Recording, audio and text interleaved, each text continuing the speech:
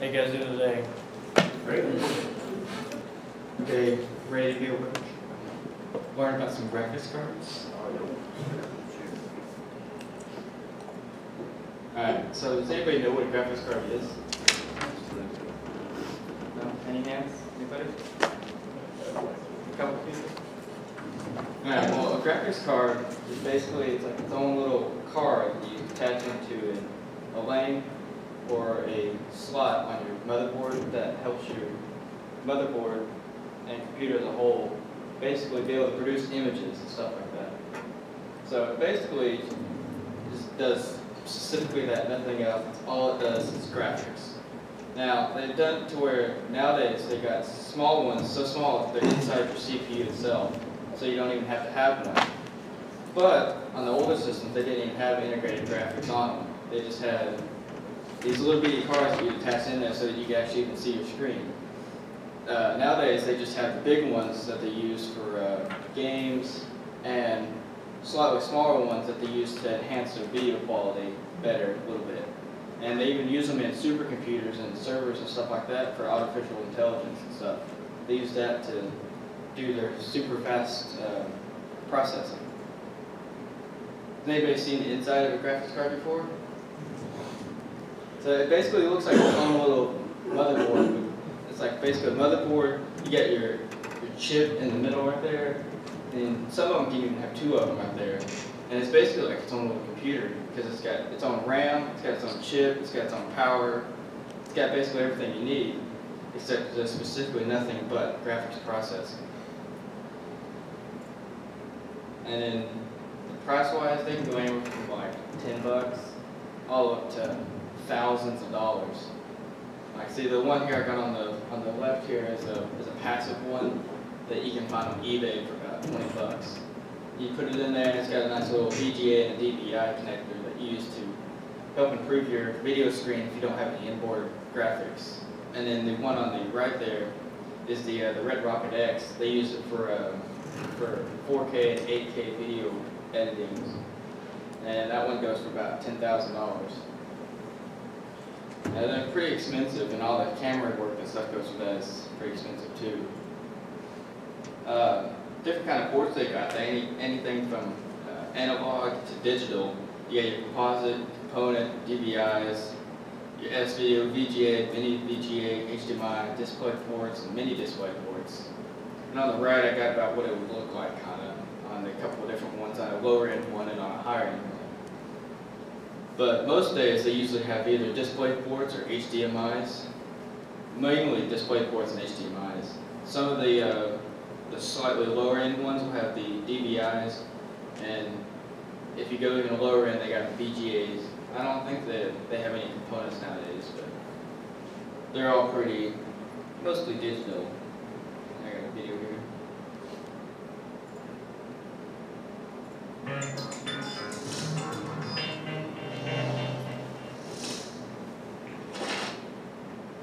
This is showing how graphics cards are made. This is the Zotac factory. They make the Zotac 1060.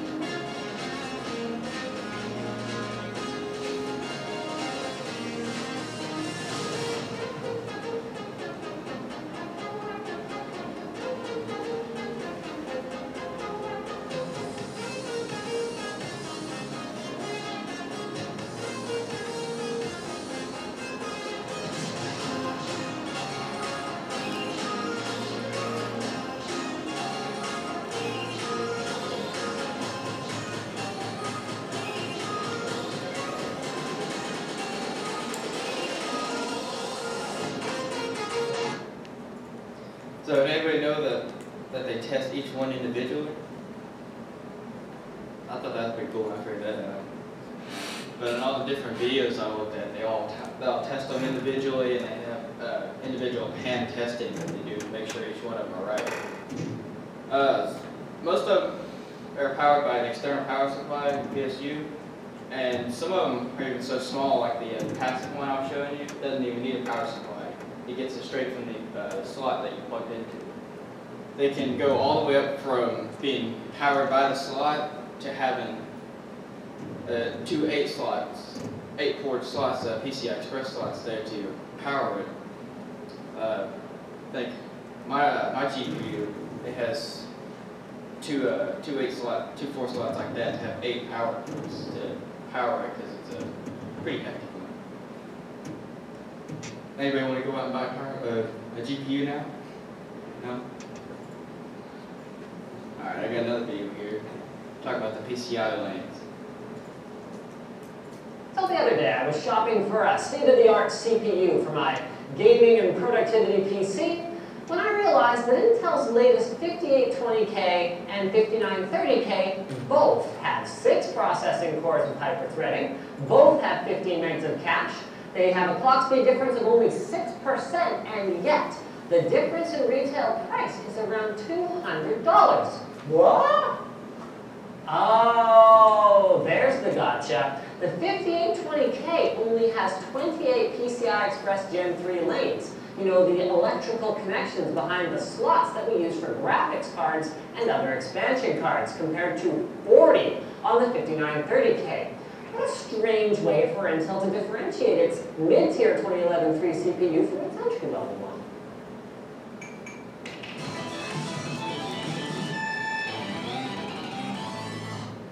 Corsair Gaming RGB keyboards feature precision Cherry MX RGB key switches for 16.8 million color per key backlighting for virtually unlimited customization. Click now to learn more. Let's start with a brief explanation of what PCI Express or PCIe lanes are and what they're good for. Unlike previous expansion slots like AGP and PCI, PCI Express has a physical size and an electrical operating mode that can be independent from each other. Power is provided by the pins near the key in the connector, and the rest of the connector is used or not used to provide more or less bandwidth to the device that is plugged into it. The more bandwidth, the more lanes are said to be being used for communication. The most common speeds are 1x, 4x, 8x, and 16x. So here's a cool fact. The different bus width cards and slots are actually interoperable. That means that installing a 1x card in a 16x slot is fine, and you can even go the other way around. In this video, I cut out the back of a smaller slot and put a larger card into it. All that happens is that both the slot and the card will now operate at the speed of the lowest link in the chain. So that's what's going to happen if we plug our PCIe 16x graphics card into what appears to be a 16x slot, but if the CPU in our system doesn't have enough PCI Express lanes to provide the full 16 lanes. Your motherboard manual will give you more specifics with a slot-by-slot breakdown of how it's going to work, but basically, it'll simply interface with your PC at a lower speed, usually 8x. Well, that sounds horrible, Linus. Won't cutting the link speed to my graphics card in half tank its performance? Not necessarily. We're on the 3rd generation of PCI Express, with each new generation doubling the theoretical speed of the previous one. That means a modern Gen 3 PCIe 16x slot can communicate 4 times faster than an original Gen 1 16x slot, or another way of thinking about this is that a Gen 3 4x slot is equivalent to a Gen 2 8x or a Gen 1 16x slot. But while we already know that from countless articles that exist on the topic in the past that no previous generation of 8x slot has bottlenecked a then modern high-end graphics card, with X99's positioning as the high-performance platform of choice for enthusiasts and for gamers, I think it's fair to say that folks may be running not just 1, but 2 or even more graphics cards at a time, and this is where concerns start to arise, especially given that AMD, and I suspect also NVIDIA, is starting to do more inter-card communication over PCI Express when running in Crossfire, and again I suspect SLI, versus relying on those dedicated connectors on the top of the cards. So let's introduce the test. Alright, so that was our thing about the lanes. And I got another one here. How do they work? Does anybody know how a graphics card would work? What makes it different than a CPU? Any ideas? No? Want to share this a little bit? Modern games have amazing graphics, especially on the PC, but not every computer can handle these graphics. Why is that? Well, graphics cards. Obviously, a good graphics card can go a very long way in providing us with extremely high graphic game experiences. But how? What exactly is a GPU, and how exactly is it different from a CPU? Why do we need one? Hi folks, it's Falcon, and today GameRanks asks the question, how do graphics cards work?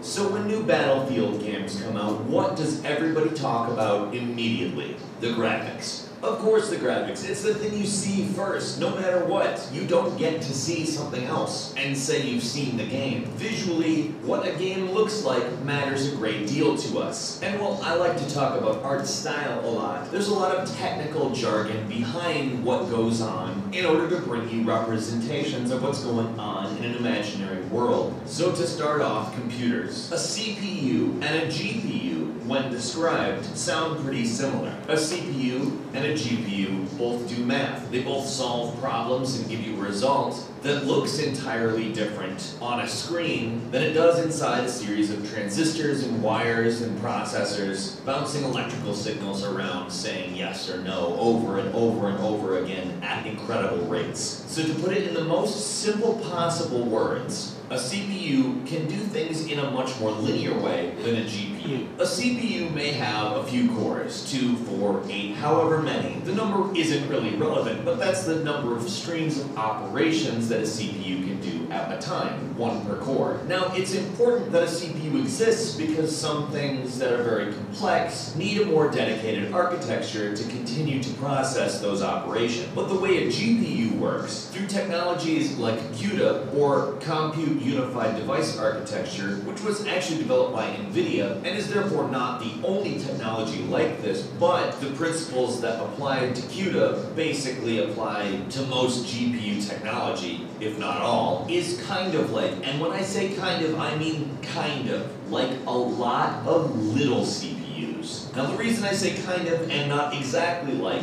is because the cores of a CPU can all be dedicated towards different problems, whereas all of the subcores of a CUDA core have to be dedicated to a parallel problem, like, oh, I don't know, graphics. And that's oversimplifying it just a little bit, as graphics are several subroutines. But essentially, a lot of little cores are solving somewhat simpler problems than what a CPU might be used for, much faster because there's lots of them. And what I mean by a simpler problem is like geometry. In all honesty, a geometry problem is really just a few computations. And if you have a ton of cores dedicated to it at once, it's going to get solved very fast. Geometry is just shapes and trajectories and variables that affect placement and angle and things like that. Easier things to do, but when presented with a limited amount of cores would kind of clog up the workflow. Let's say you've got an 8-core CPU and you've got 100 different geometry problems to solve. Well, they each take up a core until you get through the 100. But imagine if you send the same set of geometry problems to a multi-core graphics card with hundreds of subcores, ones that are made for a specific purpose, and that purpose is geometry, to tackle that geometry as fast as it can with a horde of processors. Well, that would be generally looked at as a much more efficient way of doing things, wouldn't it? And that's why a GPU is so much better at rendering graphics than a CPU. Sure, there's nothing that would stop you from playing a game on a CPU, but there's a reason why the CPU is generally used for things like artificial intelligence, because they're much more complex operations that take a longer period of time to do. When you have a limited number of data streams you want to be using the data streams in the most optimized way. And if you have one type of processor that has a limited amount of cores that are all held up on specific things, you would probably want to throw the more complex, singular operations towards that. Whereas if you have geometry-oriented problems that can be solved quickly, and oh lordy, you have a lot of those problems, you would probably want to solve those with lots and lots of small cores. And like Jay-Z said, I've got 99 problems, and they're all geometry-oriented and therefore easier to solve by a GPU, so I'd like to send them that direction, and it will handle it much faster than if I sent them towards the CPU. It was a really catchy Jay-Z song. I don't know if you remember it. I do.